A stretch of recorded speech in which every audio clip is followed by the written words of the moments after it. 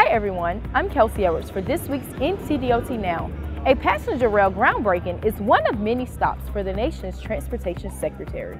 Secretary Pete Buttigieg joined state and local officials this week to break ground on the S-Line passenger rail that will connect Raleigh to Richmond, Virginia. It's a thrill to join you to celebrate the groundbreaking of the Durant Road grade separation, the first step toward building the S-Line passenger train from Raleigh to Wake Forest and ultimately onto Richmond. And this is a demonstration of our continued efforts to improve mobility for all North Carolinians.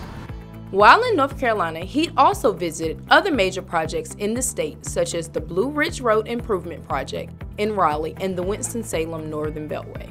To learn more about these projects, visit ncdot.gov. Beginning this week, several DMV fees will increase.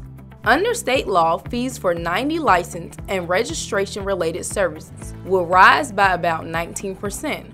For example, regular driver's license fees will increase by $1 per year, translating to an additional $5 for a 5-year license and $8 for an 8-year license. North Carolina drivers will also notice a new processing fee when using credit or debit cards for DMV transactions in person, online, and at self-service kiosks. To learn more about the changes, visit myncdmv.gov. NCDOT is conducting a public comment period until July 17th to gather input for the state's next 10-year transportation capital plan. Alongside in-person drop-in sessions across all 14 highway divisions, there is also an online survey available for public feedback. To participate in the survey or find details about the in-person meetings, visit NCDOT's website at ncdot.gov/STI. Communities have more time to enter a contest for the state's best multimodal transportation projects.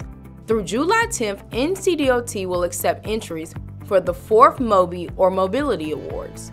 Entries should include projects that serve 2 or more modes of travel, including roads. For more information and to enter the contest, visit connect.ncdot.gov/Mobi. That's all for this week's NCDOT Now. Stay safe, everyone.